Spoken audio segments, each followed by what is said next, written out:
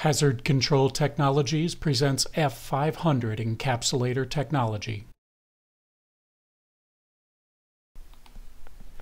Refinery Milazzo in Taranto, Italy witnessed testing of F-500 Encapsulator Agent conducted by the Italian Navy, but were concerned the test devised by the Navy may not accurately reflect the hazards in a refinery.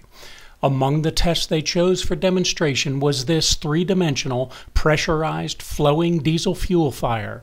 The fuel was ignited in the 7 by 10-foot pan.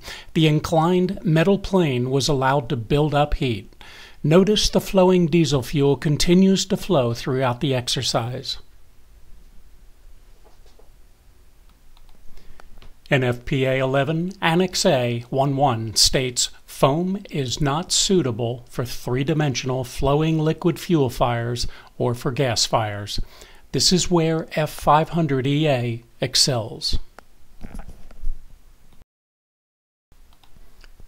F-500EA encapsulates the fuel, rendering it non-flammable, and cools the metal and fuel below the auto-ignition temperature.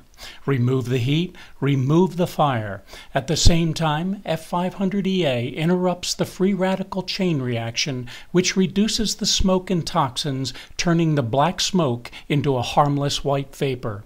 The fire was extinguished in 35 seconds.